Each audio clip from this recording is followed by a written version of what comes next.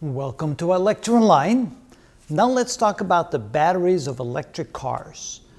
The success of electric cars depends upon how far, what kind of range an electric car can have on the road before they have to refuel. And of course, in the case of electric cars, the batteries take a long time to recharge, so refueling will take hours.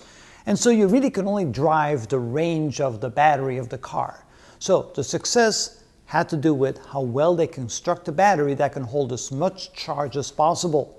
And it really comes down to how much will the battery weigh, how big will the battery weigh, or how big will the battery be for every kilowatt hour that it can store.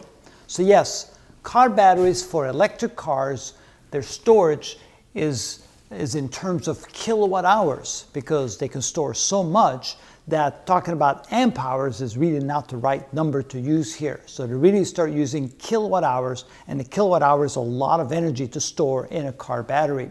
So here we have four models as an example. We have the Mitsubishi electric vehicle, the Nissan Leaf, the Ford Focus, the electric vehicle Ford Focus, and the Tesla Roadster. And notice the storage capacity of these batteries: 16 kilowatt hours, 24 kilowatt hours, 23 kilowatt hours, and 56 kilowatt hours for the Tesla Roadster. Now, if we convert 56 kilowatt hours in terms of amp hours, notice we know that 50 amp hours is equal to 0.6 kilowatt hours from a previous video. So when we do the conversion, notice that the battery of the Tesla Roadster can contain 4,667 amp hours of energy. That's an enormous quantity. Now, a typical car battery is made from 2-volt cells. So they use 6 2-volt cells to come up with 12 volts, and they're all connected in series. Now, batteries that are used for electric cars, well, they don't build up to much higher voltage. They just put a lot of these batteries in parallel so they can produce an enormous amount of current to keep the car moving. Notice that these batteries are very large. The mass of these batteries, or the weight of these batteries in kilograms and pounds, for the Mitsubishi, it's 147 kilograms, or over 300 pounds of batteries.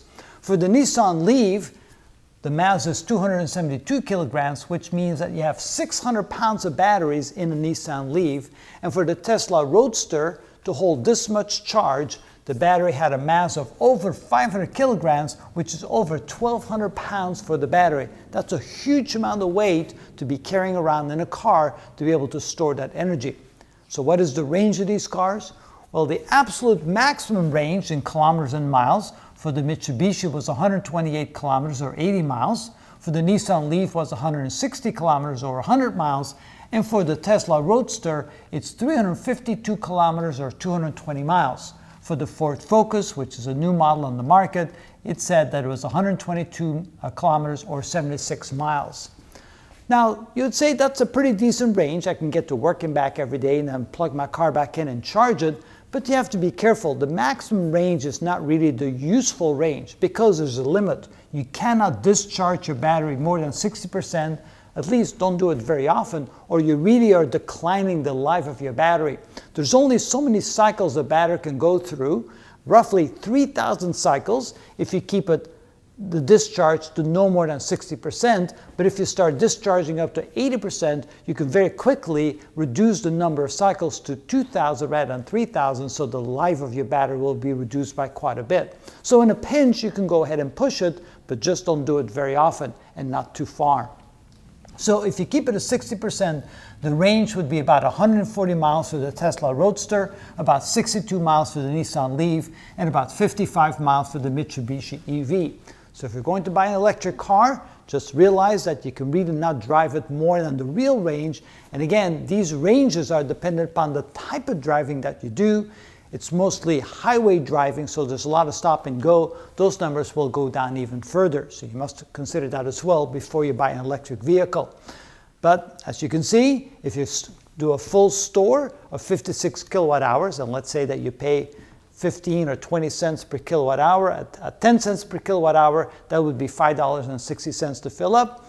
At 20 cents, it would be $11 to fill up. So that gives you kind of an idea that the cost for putting electricity in your car isn't that bad. It's just the initial cost of the car is probably quite a bit, and you have to pay a lot to buy one of those cars. And then you can't drive very long distances any one given day because the battery just cannot hold that much charge.